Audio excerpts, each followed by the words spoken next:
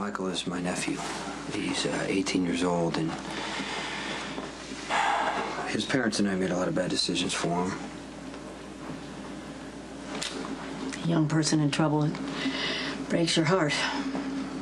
And it's rarely of their own making. He was exposed to a lot of violence, as you can imagine. And we did everything we could to protect him, but he still ended up in prison. Drugs?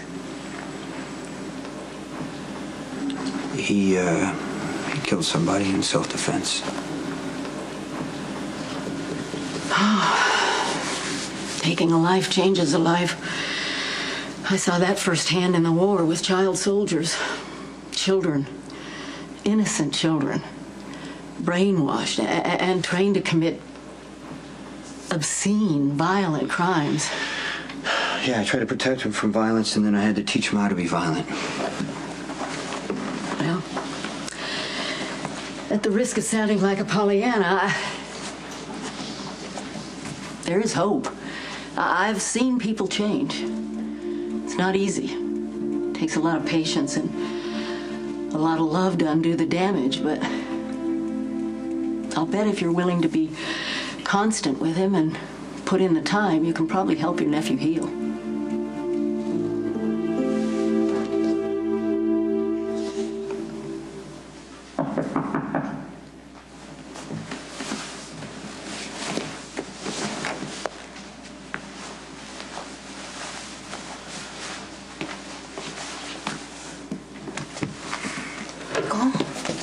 What happened? Are you okay?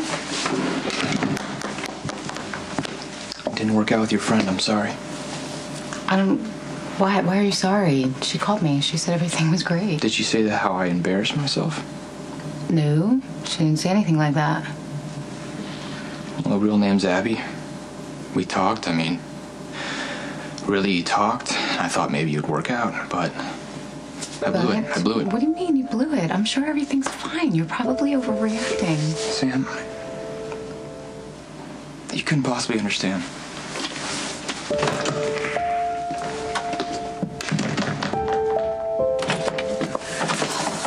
Home. Wow, bed. I could seriously sleep for a week. I like the way you think.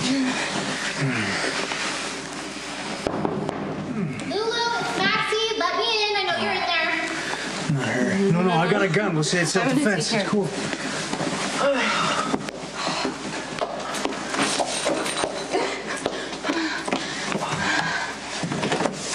Hi. Fashion never sleeps. We have work to do. I just got off a plane, so... Actually, according to your text message, you landed over an hour ago. I gave you 30 minutes to get home. But I thought I might find you here. Sorry, I only brought coffee for Lulu. Cool. So it looks like I'm probably not going to sleep, right? Probably not. I need you to focus, and he's a distraction. All right, well, what the hell? There's probably nothing in the fridge. So I will go get us some takeout and bring us back some dinner. For two. Subtle. See you later. Okay, so what's so important? Brenda Barrett, the cover girl of Kate's Dreams, and we're gonna get her.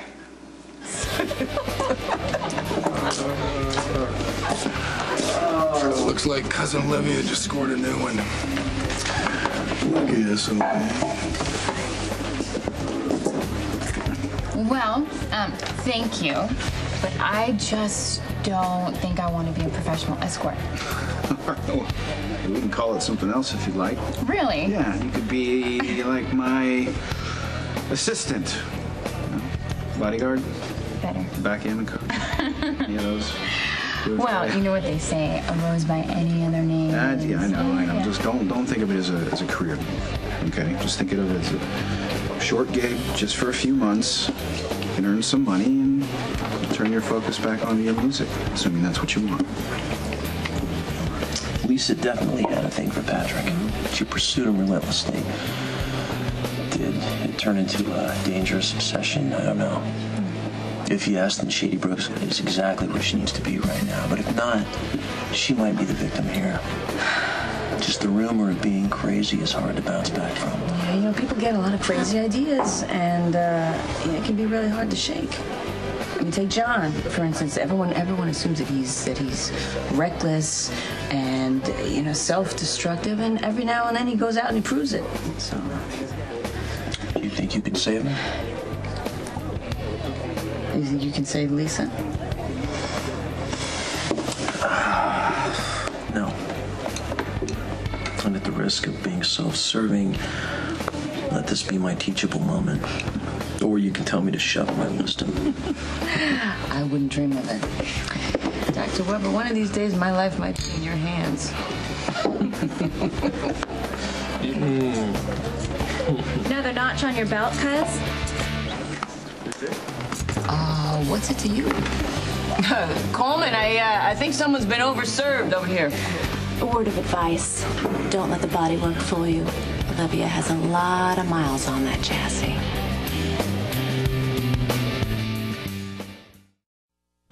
You got exactly two choices here, Con. You can either shut your freaking mouth, or you can get bitch slapped in the next Tuesday. Oh, you know, it's really embarrassing how you get knocked from guy to guy. Look who's talking, Con. You want to talk embarrassing? Wait till I knock you down on your fat ass. Don't you threaten me. Threaten you? Chill. That wasn't a threat. That was a promise. What happened, Olivia? Did your boy toy abandon you, huh? You looking for a new man? Don't worry, Con. I'm not interested in Coleman, but I think we both know that he jumped right line. Don't you freeze your ass. And don't leave me. Stay out of this between me and your mom. You guys, knock it off. Cut it out. Okay. Hey, come on. I'll help you, buddy. Calm down. Come here, Wildcat. Whoa, baby, whoa. Come on, come here. It's all right. What the hell you doing, huh? Nothing.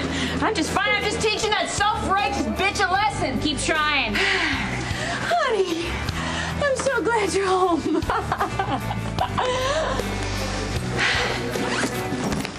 What are you doing? We have work to do. This whole Brenda thing is a waste of time. Jax already said he doesn't want her on the cover. I think Jax would love to have Brenda on the cover. Yeah, well, Carly would never let it happen. Okay, well, Kate is the one who can make and break our careers, and I think she will be ecstatic if we can get Brenda to do the cover. Have you even spoken to Brenda? I thought maybe we could do that together. So we don't even know if she would be interested. Look, I'm not exactly excited about this either, okay? Spinelli has developed this insane crush on Brenda. He's walking around calling her the Divine One. If I got to choose, Brenda would be doing catalog work for a discount chain, or modeling snowsuits, or maybe support bras and granny panties. But look, Brenda's hot, Kate wants her, so we have to get her. Oh, is that all? No, look at this. Every guy wants Brenda Barrett. Every girl wants to be her. We have to deliver her to Crimson. Who do I have to sleep with to get another glass of wine? That would be me. I mean, you don't have to sleep with me. I mean, I have wine, but you don't have to... Red or white? White. White, okay. And it was a joke. Oh. Max, may I ask you something? Sure, what do you need, Miss Stanwick? Oh, please. It's Suzanne. Is this the entire contact sheet for Brenda Barrett? Because if I don't have the whole list, I am basically screwed. That's the list Jason gave me. Okay. And are you two fellas ready to keep my girl out of harm's way? Yeah, we'll do our best. We understand that Miss Barrett can be a tough one to wrangle. Ah, Max. I have a feeling you are a man with a gentle touch when it comes to handling difficult women. I do have a knack for handling difficult women. Oh, I didn't hear that. Double tray. Double tray? Seriously, Milo, Pig Latin? Really? Yeah. Diane Miller, Suzanne Stanwick. Suzanne runs Brenda Barrett's charity. ASEC. Yes. You've heard about us? The work we do? Well, all I know is that every time I turn around, I'm getting a solicitation for another donation. Must be very nice having someone like Brenda Barrett hitting up the rich and famous for your money. Well, you obviously don't know what work we do, or how a nonprofit works. I know that I've sued charities for accepting contributions that then go into the administrator's pocket. We have a 4-star rating. I take a nominal fee. 95% of our monies go into program services. Really? Well, then tell me, who pays for Brenda Barrett's security? Because it's my understanding that she's incredibly high maintenance, requires round-the-clock attention, and frankly, I don't think the burden of Brenda's security should be shouldered by my two clients. Oh, and these two lovely gentlemen are your clients? No, I was referring to Jason Morgan and Sonny Corinthos. I don't know where you got your information, but Sonny Corinthos doesn't get anywhere near Brenda Barrett.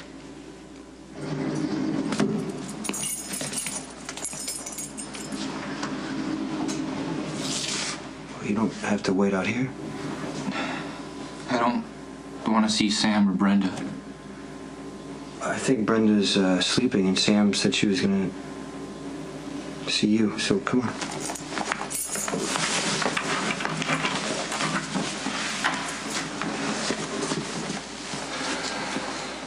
Sam,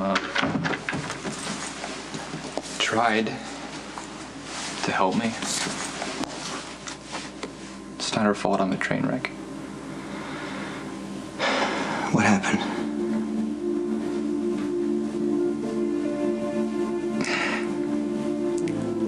Sam found me this really great girl. She's nice and beautiful. I thought it was gonna work out, but I blew it. I don't know what I'm gonna do, man.